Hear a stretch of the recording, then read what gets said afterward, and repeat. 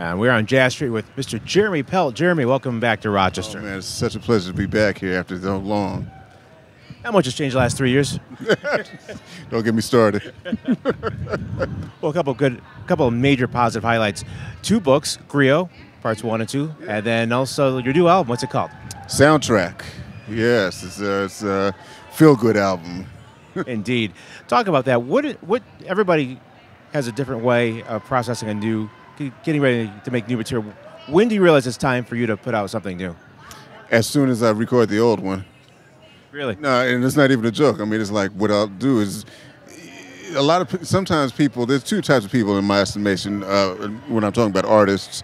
There are those that record the record and then, they don't want to listen back to what they recorded right away, just to give themselves time, which I can understand too, before they mix it. Whereas I'm the type of person that's very methodical. So it's like as soon as I record it and we're done with it, I take it home and I start listening to it, just an unhealthy amount of times, just to figure out what I want to mix and do. And then by the time I finish doing all that, then I've heard it so many times I don't want to hear it anymore. But the rub is that it hasn't even come out yet. So it's not even going to come out for another 7 months. Meanwhile, in my head, I'm already on to the next record. Speaking with Jeremy Pelt. Jeremy, talk about tonight's band, and the band's on the album, so who are they? Yes, it's my recording band, quintet that I've had for the last few years. It's Chain Lou on the vibraphone, and Victor Gould on the piano and the keyboards, and Vicente Archer on bass, and Alan Mednard on drums. What's it like working with this album for so long, and also you get to show it to the people with the work you put into this? It's always a thrilling thing. I mean, I think that's the thing that we look forward to the most, is not only performing the music that we just recorded, but really starting to live it. Because there's a difference between when you're recording versus when you're playing it night after night. Then it becomes a whole different animal.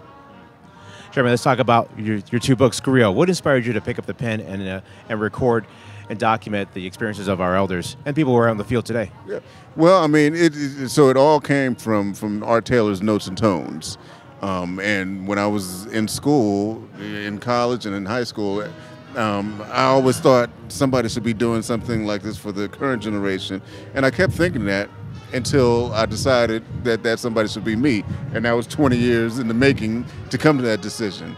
And I think that the healthy thing about it is that once you're on the scene I've been on the scene for almost 25 years, so you kind of start to build that trust with the elders and everybody that you play with to where they're willing to open up and talk to you.